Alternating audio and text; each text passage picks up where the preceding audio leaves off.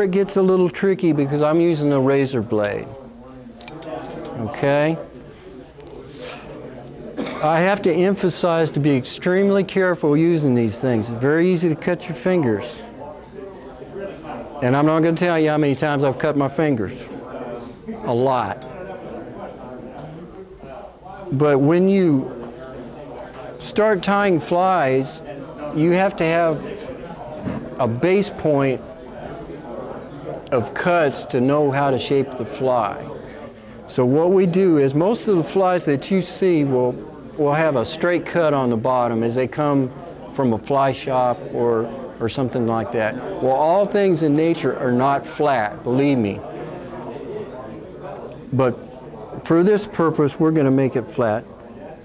I always start at the hook eye, and I come about a 1/16 of an inch. I don't want it right on that shank. I'm going to lose all my hair.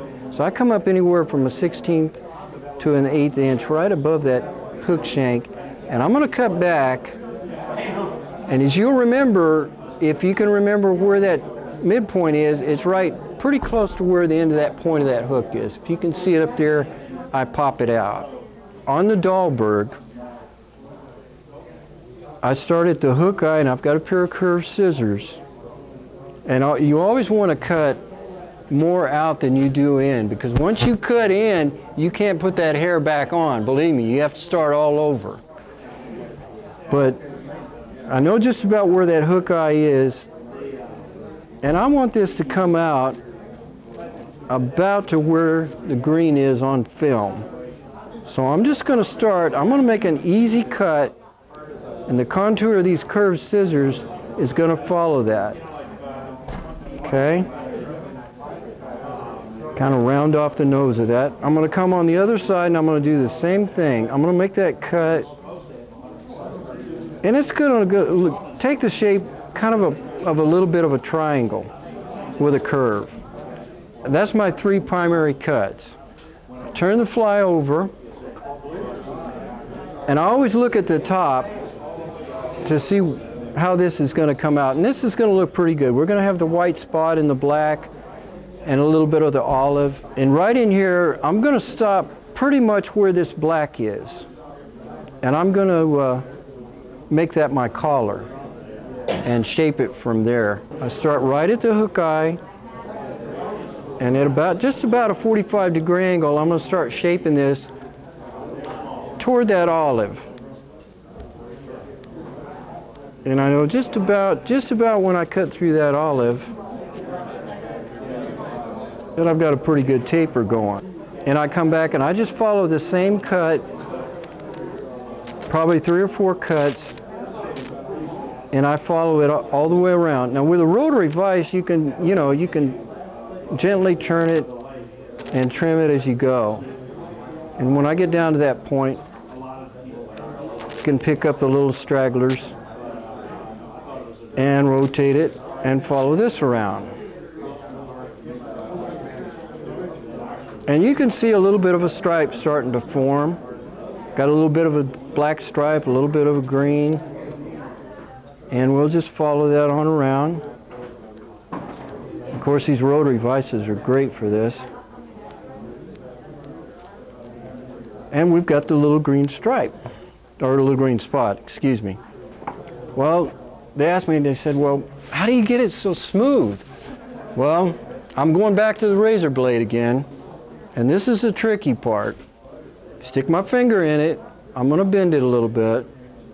Now, I've done this enough to know just about where these points are, but believe me, I have cut my thumb and forefinger doing this a lot of times. But I'm going to come in, I'm going to start right at that hook eye. I'm going to squeeze this blade, and I'm going to gently come up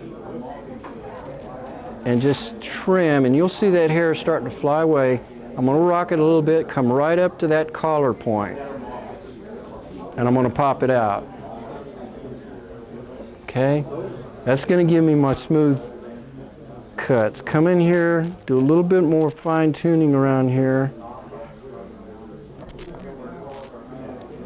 and come in and come on under the bottom, taper this out a little bit. Another thing they ask me, well, how come, I'm going to take this out of the vise,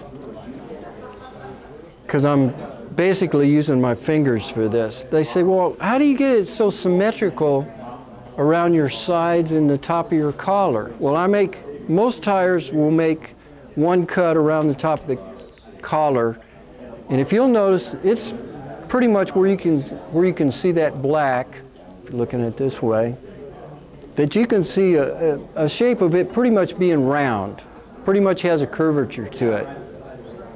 What I do is I hold this in my hand, I'm using my finger here, I'm holding the tail feathers, or my tail down, and I'm using my thumb on the hook eye, and I'm pulling toward me. Okay? Looking at it that way. Take my curved scissors again, and I'm going to make this a little bit short collar, but I'm going to follow that black right around the top.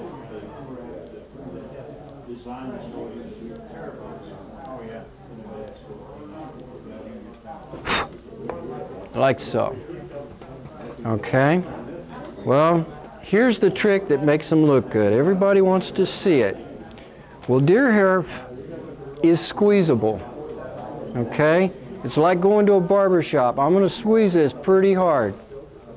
You'll see my tail sticking out here. These are my tail fibers that I put in the stacker. And you'll see that. It looks kind of like a mohawk with a curve, right? I'm going to come in here with my curved scissors. I'm going to follow this curve. And I'm going to make this cut right to the end points of that tail. Okay? Now most people stop at this point. To make them look pretty and fancy, this is going to be the side cut. You see the little stragglers right here. I come and I follow the contour of this, and I'm tilting these scissors just a little bit where this will kind of taper down the back of this fly. I come in and I make the cuts right on top of that.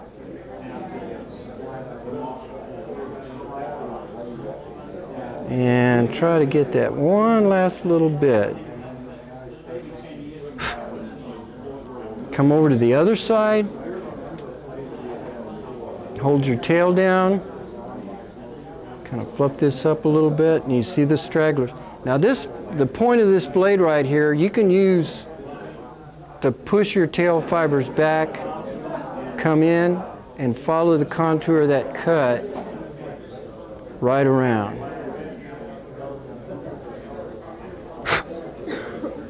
Now on the Dahlberg, I can probably leave it like this and go ahead and fish it.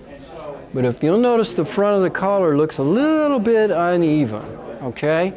If you can see that, if you're looking at it that way, it looks okay, and it will catch fish. But if you really want to make it look pretty, come back in and come right at the bottom. I'm going to use the point of this to hold back the black. I'm going to come in and I'm going to follow the contour of that shape. And I'm going to cut all these little stragglers out. I'm going to follow it all the way around. Hold this down, and I'm going to catch all the little stragglers on the bottom. I'm going to put it back in the vise, let you see what it looks like.